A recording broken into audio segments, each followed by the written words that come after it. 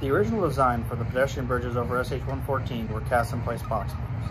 During construction, TxDOT approached Weber requesting to open the new express lanes under the bridge sooner than scheduled.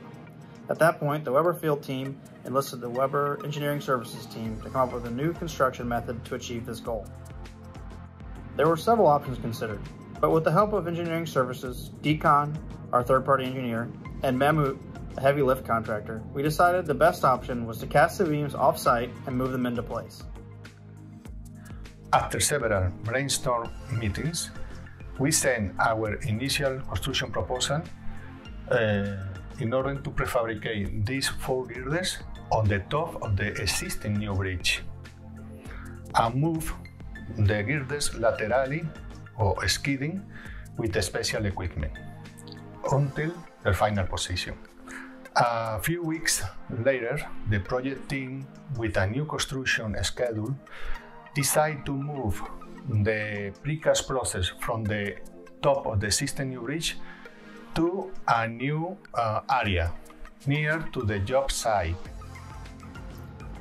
This option had many benefits to TxDOT, Weber, and the traveling public. First, TxDOT was able to open the express lane 8 months sooner than scheduled. Second, Weber was able to eliminate fall hazards by casting on the ground versus 20 feet in the air over live traffic. Third, Weber was able to build all 4 box beams simultaneously because we were not limited by space.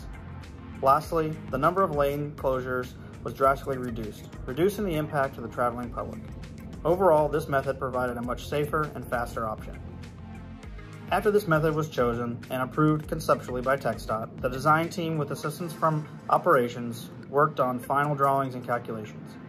Our work was the development and coordination of the different design and construction teams, structural and geotechnical design, forms, post-tension system, and of course the movement with very special equipment.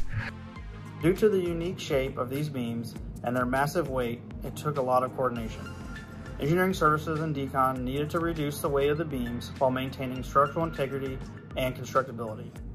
This was achieved by using high-density foam for internal diaphragms, post-tensioning cables, and optimizing the rebar.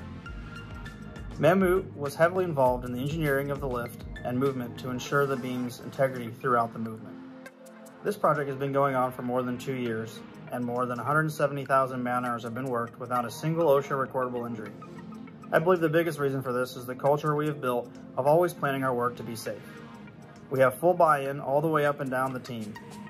This design change is an example of ways engineering can be used in the planning phase to reduce or eliminate hazards.